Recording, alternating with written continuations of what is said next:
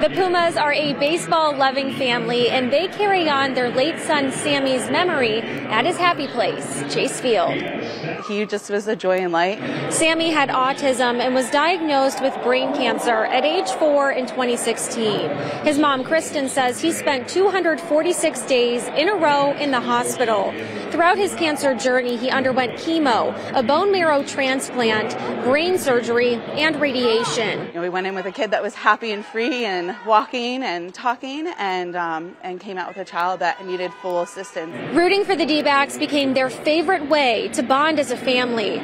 Kristen says Sammy would sometimes even go to treatment in the morning and be at the ballpark at night. Attending games was a way for him to enjoy being a kid and see his buddy Baxter, the mascot. It was a special moment for Sammy to be at the wild card game in 2017 when the D-backs beat the Rockies in the postseason. We knew that would probably be one of his last memories and one of his last baseball games, and so to be able to go to that game and just see that was really cool. He sadly passed away when he was just 6 years old in 2018. When we buried Sammy, we actually buried him in his jersey because it was his favorite shirt that he has, and that was a really easy answer to a question of, what do you put your kid in for eternity? And we knew immediately it would be a D-backs jersey, his D-backs jersey. Kristen says many who attended his celebration of life wore D-backs gear in his honor.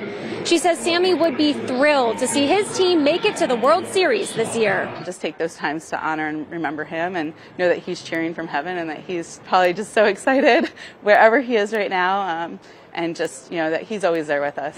The family has another son, Logan, who is 8 years old and is playing baseball. They say they are so excited to pay tribute to Sammy's love for the D-backs by coming out to Game 4 next week of the World Series. In Phoenix, Michaela Marshall for Arizona's Family.